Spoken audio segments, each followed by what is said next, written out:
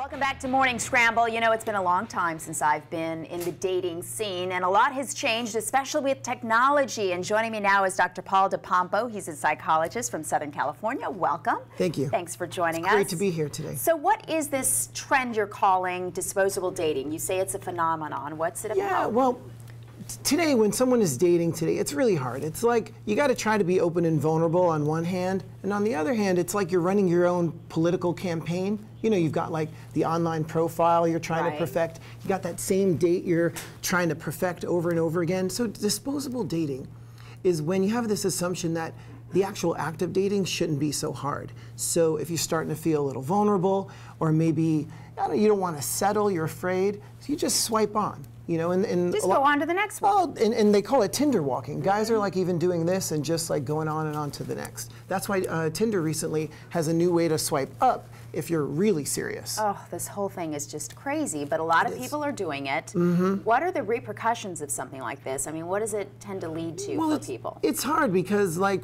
you can say, okay, say you're in your 20s and you're going to be disposable dating. You might tell yourself, oh, it's no big deal, I'm in my 20s.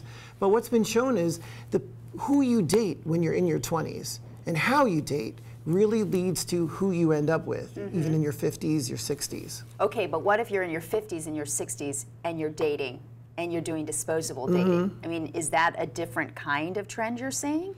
I am. I'm seeing it all across the board. And I mean, I know it's never too late to make some changes, but I think the problem is that there's just a cyber buffet out there. Do you know what I mean? There's so many apps, and there's so many apps that will help you find a date, but there's absolutely no app that's actually going to help you to find love. Right. So what people are doing is going up to this buffet, they're putting a whole bunch of food on their plate, but they're not savoring what's on their plate. Ah. You know what I mean? And then it's like, way of putting it. Yeah, they're not going deep enough to actually get to know the person on a level that could help them. Well, and social media, of course, has taken things to a whole other level. I mean, you've heard about people breaking up by texting. How does this change the field for people? Well, it has, and it's become, in my opinion, really sad because technology is making it socially acceptable to just be rude, to just block someone or just start disappearing. They call it going ghost, when you just disappear, and it just makes it easy to be rude. And I think that we're missing something. The heart of dating is getting lost. Well, I like the fact that you say there are some tips that we can do to help stop this trend, and one of them is having that sort of closing statement phrase or whatever,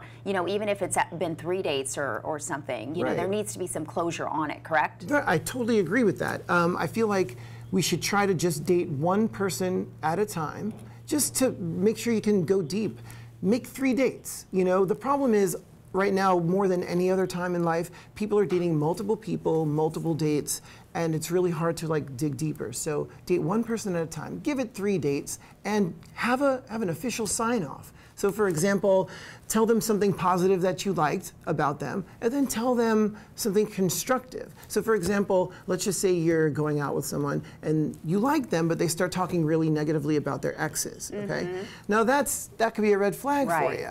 But so let them know. Let them know. So this way, if you're hearing the same thing over and over again, you could actually learn something in the process. But you mentioned giving it 3 dates. I know a lot of people who they've gone on 1 date and they just know right off the bat, this is not connecting. We're just not happening here. Right. Well, I mean, isn't that legitimate? That is legitimate, but I feel like it's not legitimate if you're not getting that intensity that you're looking for, because we've got to look past the intensity and go deeper, because if it comes on intense, it often burns out that way too. So give it 3 dates if you feel like we were on the same page in many ways, there's some interest there, but if that buzz isn't there, get to know each other on a deeper level, because the buzz that comes from a deeper level is the love that could really blossom into something more long-term. What about the differences between men and women when it comes to this disposable dating? I mean, do you think there are some maybe unfairness when it comes to looking at how men deal with it and how women deal with it? There is today. I mean, I love the fact that everyone is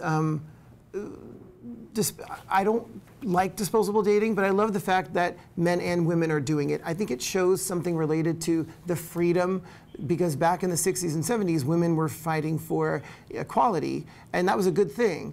But nowadays, there has evolved a double standard where if a woman is having a one-night stand from one of these disposable dating situations, it's not looked upon positively, you know? Like, when was the last time you saw a girl high-five another girl for having a one-night stand? It just doesn't happen.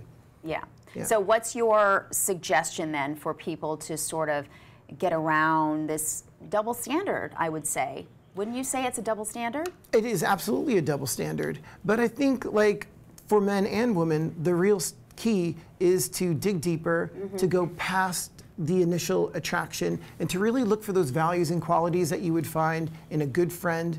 And if you're not dating someone that has the same qualities as a good friend of yours, that is a reason to let them go. Well, you are a wealth of information. Great advice on your website as well. It's drpauldepompo.com. It is. And we appreciate you being here on the Morning Scramble. Wonderful to be here. Thank you again. Thanks. And when we come back, we are talking about virtual reality on a roller coaster at Magic Mountain.